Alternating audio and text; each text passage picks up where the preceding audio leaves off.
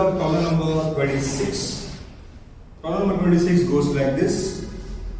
Consider the following information for three mutual funds A, B and C and the market information.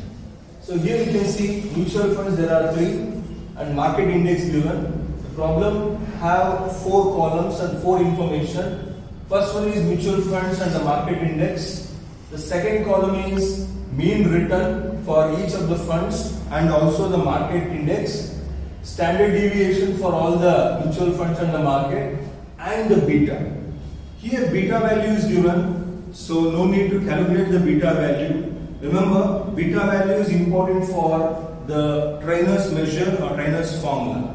So beta is given, so no need to calculate the beta. Next paragraph, the mean risk-free rate is 6%. So risk-free rate of return is 6%, that is given in the problem. We call it as RF is equal to 6%. Calculate the Treyner's measure, Sharpe's measure and Jensen's measure for the three mutual funds and the market index. So we have to do Treyner's measure, Sharpe's measure and the Jensen measure. I have written the formula for each one of it and we have to rank them accordingly, which is the best mutual fund. So for that reason I have a column of rank also. The formulas are given here, so we have to go accordingly. So let me go for the first part of it. So return on portfolio RP, return on market is RM, market index return is called RM. Then standard deviation for the market is called standard deviation M. Then standard deviation for portfolios, different portfolios are given A, B, C separate. I have taken that. And the RF risk-free return is given. So risk-free return given RF. I have written that one also. So let me go for the first method, Treyner's measure. So I have a formula here. TI is equal to RP minus RF divided by beta of individual portfolio. So I'll go for calculating for first mutual fund, that is A. RP for A is 12. Minus RF is 6, then divided by BP, that is the beta of that particular portfolio. So that is for A 1.1. So you have to do 12 minus 6 divided by 1.1. The value of that will be 5.45.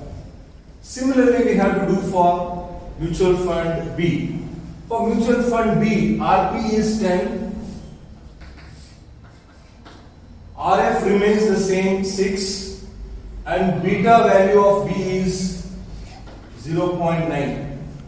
So 10 minus 6 divided by 0.9, it is going to be 4.44.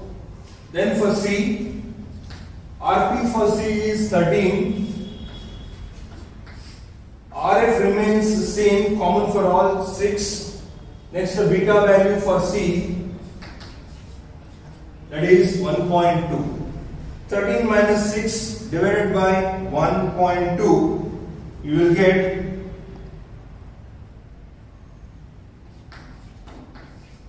5.83.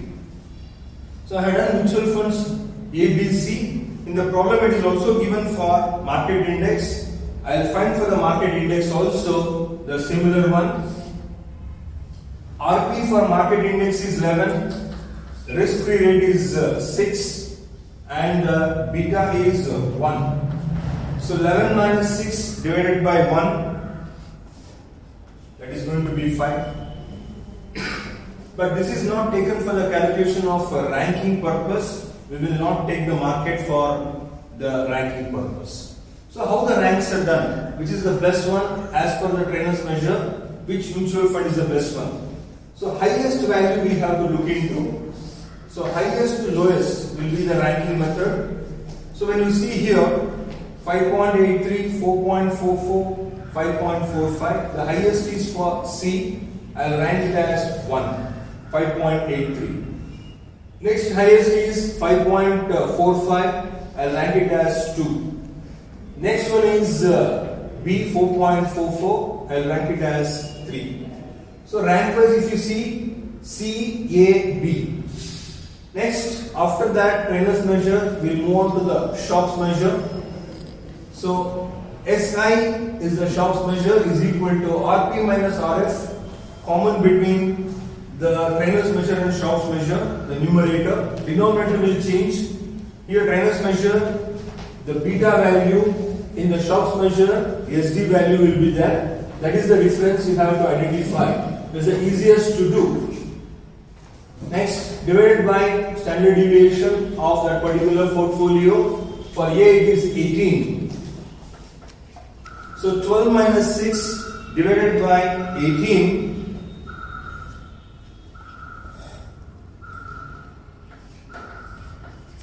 0.33.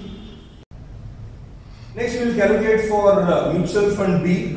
That remains the same, 10 minus 6. Then we have to take divided by standard deviation of it. Standard deviation of B is 15. So 10 minus 6 divided by 15, 0.26. Next, 13 minus 6, that remains same, divided by the SD, that is 20. 13 minus 6 divided by 20, 0.35. This is for 3 mutual funds. I will also calculate for the market also because we have the values. So 11 minus 6 remains same. The standard deviation for market is 17. So 11 minus 6 divided by 17,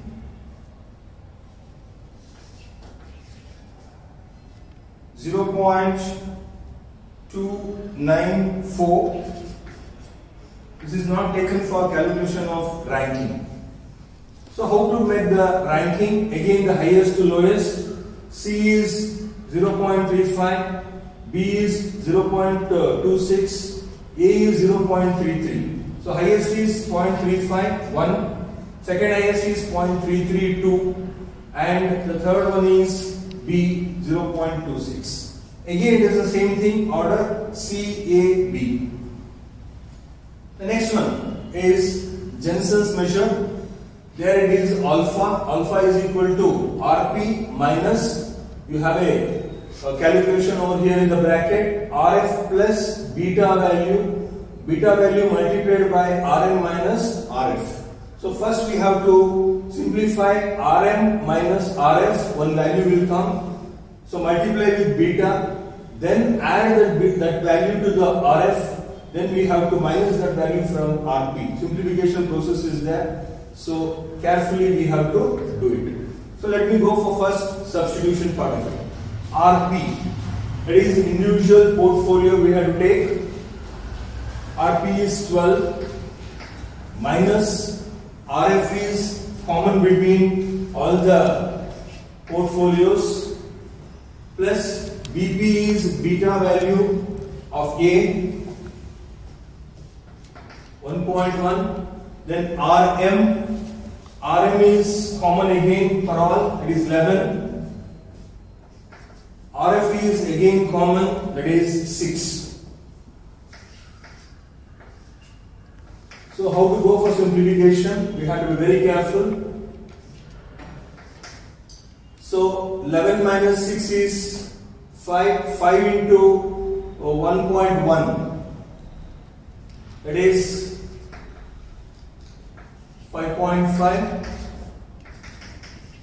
12 minus 11.5, 0.5 is the answer. So like this we have to simplify step by step to work further. Next, for the mutual fund B, RP is 10, RF is 6, beta is 0.9, RM and RF remains common. So if you simplify, therein you are going to get 10 minus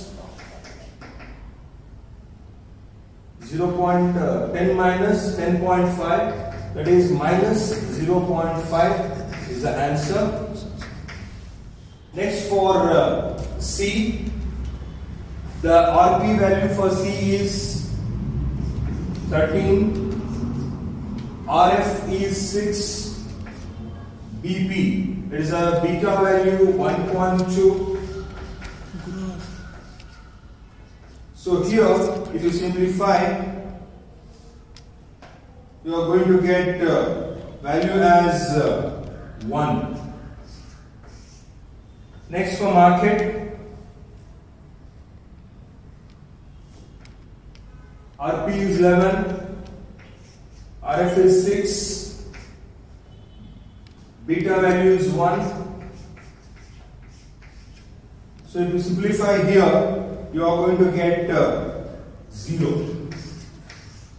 So this will not come for calculation of ranking. So we have to rank the remaining, that is the mutual funds only. The highest value is 1, so rank 1. Next is 0.5 here, minus 0.5 for B. So A will become the second ranking. The third one is the minus 1. The rank will be 3.